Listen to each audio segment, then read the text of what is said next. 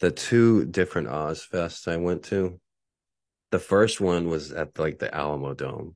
It was like shortly after the Alamo Dome opened. It was one of the first Ozzfests. And me and Jonathan Lewis, I had gotten tickets from the radio station and we had like seats, so it was okay.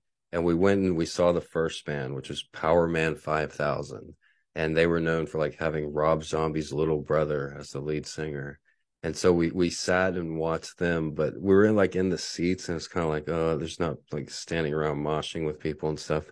And right before we had gone there, we had stopped at Planet K, which is a notorious pipe store, bong shop in San Antonio, the conservative ass San Antonio. So Planet K has like always been like where rebels go.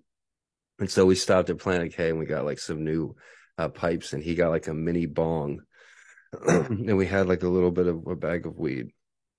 And then so the Alamo Dome was like inside. So we're like, oh, well, we shouldn't smoke in here. So we went outside and we just leaned against the wall and it was a concert and it was the Ozzfest. And we had smelt weed at other spots around the venue. And so we're just like, fuck it, it's just weed, you know. So the second we loaded a bowl and started smoking it, a cop rides up on a bike and he's just a prick and he immediately just takes our stash, takes our pipes and kicks us out of the concert, no questions asked, nothing, you know. And I think I don't remember if I had gotten the tickets from a radio station or somebody actually had bought them, but I remember feeling very upset and like gypped. Like these tickets were $50 each or something like that. And in 1998. And so we're like, damn, you know, look, we got to see one band. And I think Marilyn Manson was playing and a few other bands that we never ended up getting to see because we got kicked out. So fast forward a few years later, and Ozfest is here again, except it's at an outdoor venue at Retama Park. And this time I don't have tickets, but I'm hanging out with like these actual metal guitarists, and I was hanging out with them for like a few weeks, like spending the night at their house, playing cards with them, drinking with them, and they were total goth Black Sabbath lovers, right?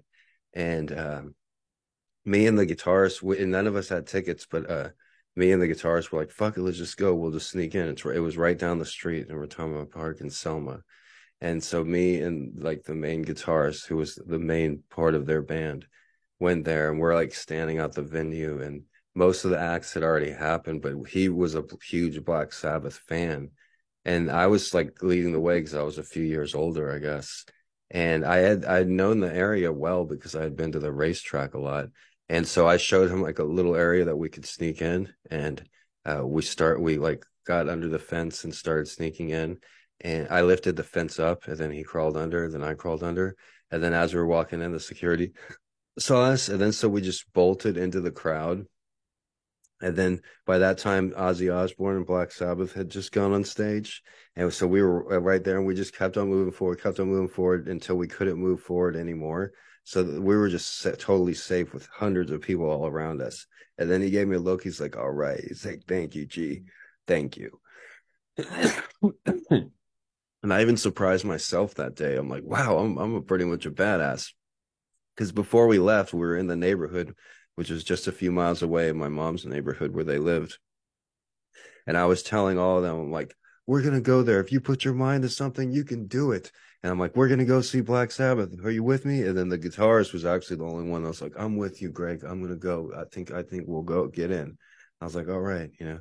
And then we went there and we ended up sneaking in. And I'm not condoning sneaking into concerts because now I see videos on YouTube of people sneaking into concerts. So I'm like, get off, that's wrong.